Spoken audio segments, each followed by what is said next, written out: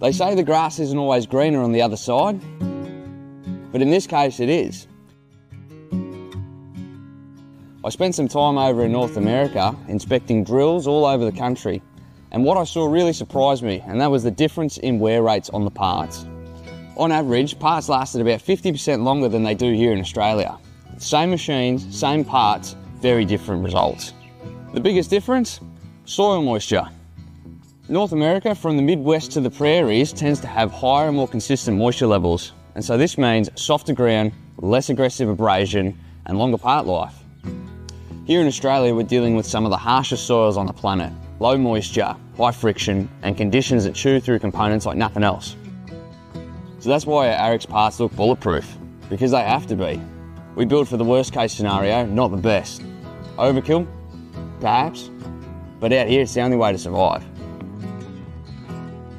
To our mates in North America, if our gear looks overbuilt, it's because it is. But that's not a flaw, that's a feature. Built for Australia's brutal conditions and ready to outperform anywhere. And to our fellow Aussies, you already know. You've seen what happens when parts aren't up to the job.